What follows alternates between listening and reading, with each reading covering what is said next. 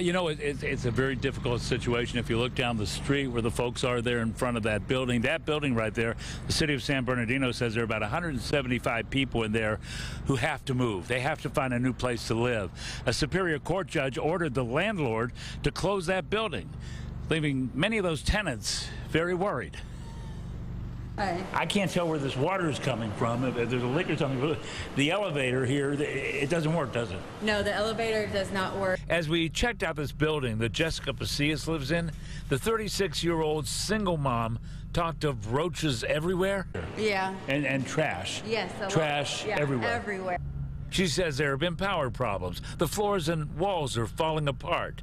Fire alarms in some cases aren't workable. You know, you look around you, and what word comes to mind?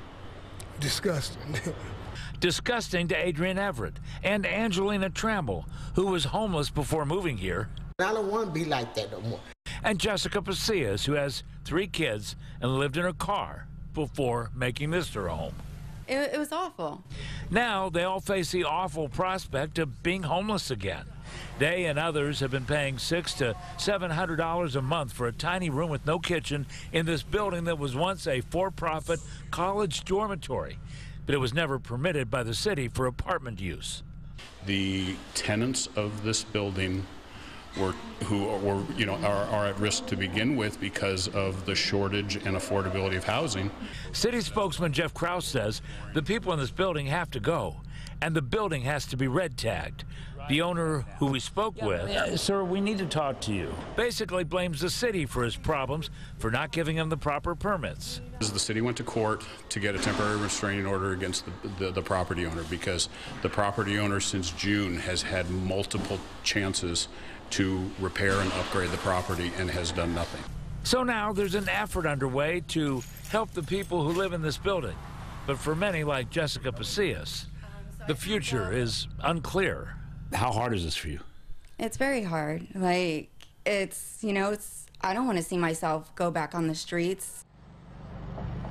Understandable. The city of San Bernardino says that it will continue to work with tenants, with service agencies to try to figure out what their next step is. But, I got to tell you, it's not a very pretty picture in there. And it sounds, from listening to some of what they have to say, a kind of a gloomy next few weeks. Back to you. And so, Hal, those people have been living there for a couple of years now like that? Not necessarily. Some people have been living there a couple of months. Some people have been living there 7 months. We met somebody who's been there, actually the woman you met, Jessica Pasillas, 7 months. So a lot of people come and they go, but the bottom line is it's housing they can afford. Right. $700. They can afford that. And Hal, it's not their fault. They didn't realize that they're renting from a place that is converted illegally without the proper permits. And so is there any recourse for them? You said that they're, being helped by the city, but what can happen? Well, even the city spokesman I spoke with said that these victims are being kind of victimized again.